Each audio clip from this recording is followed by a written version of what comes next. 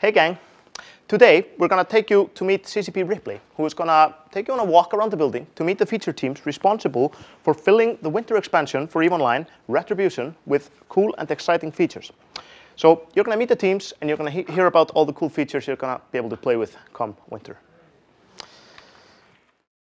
Hi, I'm CCP Ripley. As some of you might know, we here at CCP are releasing EVE's 18th expansion, Retribution, on December 4th. The Retribution expansion will bring a new bounty hunting system into EVE Online, allowing players to take the law into their own hands. Players will be able to recruit other players of questionable morality to dish out their revenge. This will of course open up new opportunities for mercenary-minded players. Some will become legendary, others will perish trying to do so. Additionally, Retribution brings 5 new ships, visual renovations, user interface tweaks, and player experience improvements. I'm very excited to show you around on the development floor all the things that the teams are working on for this expansion, Retribution. Team Super Friends is working on a new bounty hunting system. In Retribution, players will be able to place bounty on characters, corporations, and alliances, and players will also be able to sell kill rights. Team Lambda are creating the visuals for Retribution. They are working on a whole new mining frigate, and 4 new destroyers are also under construction. They are also renovating existing ships. Team 50 is working on Crime Watch. They reworked the whole backend system for this feature in the last release, and now they're adding some gameplay mechanics.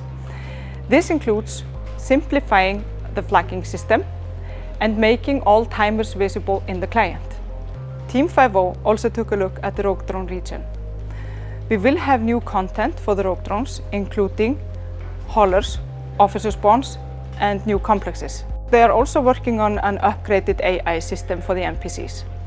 Team Game of Drones is continuing working on the inventory from last release. They also released Factional Warfare, and they are now iterating on that feature and adding some new cool stuff to it. The team is also rebalancing frigates, destroyers, and cruisers. Here we have Team Pony Express. They're all about player experience. They are working on corporation recruiting interface. It's going to be easier to search for a corporation, and it's going to be easier to advertise your corporation. The team is working on tooltip improvements, and they're also improving the in-flight UI. Team Clang is our dedicated sound team. They're working on a new dynamic music system, and they're also replacing all turret sounds with new ones.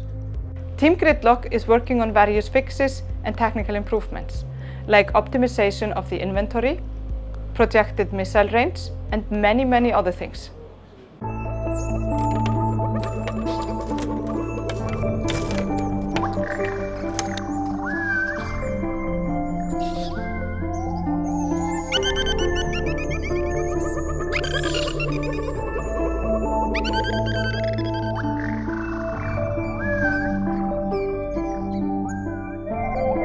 That's it for now, but stay tuned for more devlogs about each of the things we discussed here.